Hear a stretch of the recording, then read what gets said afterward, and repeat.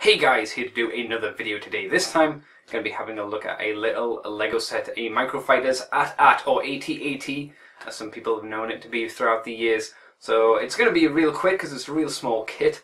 Is it worth buying for what it is? Well, you know, let's have a look, shall we? Boo! Do do do do do do do do do do do do do do do do do do. Alright guys, here we have it, the Microfighters Lego AT-AT or AT-AT, as we called it back in the day.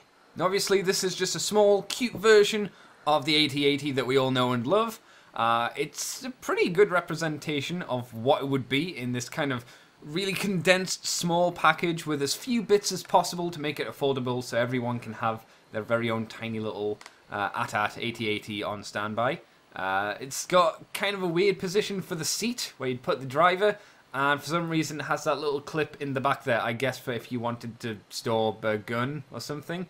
The actual pilot himself has some really good detail on him, looks pretty cool. I think he's for the most part very similar to the pilot that you get for the usual jets and stuff, but apparently this is slightly different from the ones that come with the actual AT-ATs.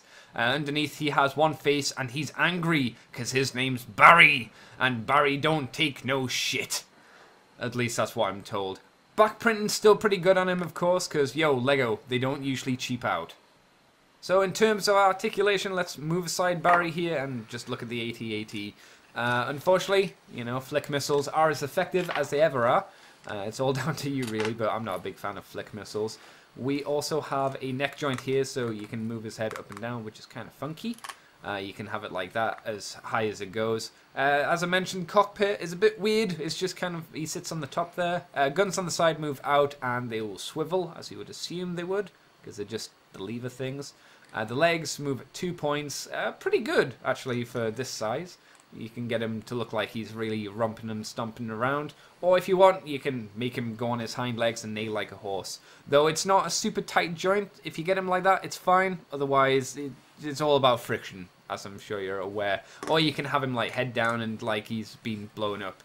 And I don't know, you get poor Barry here and he's like, oh no, not my AT-AT, no. And I mean, that's really all there is to say. It's a quick little fun build. It looks neat. It's not that expensive. It comes with a pretty good looking minifigure.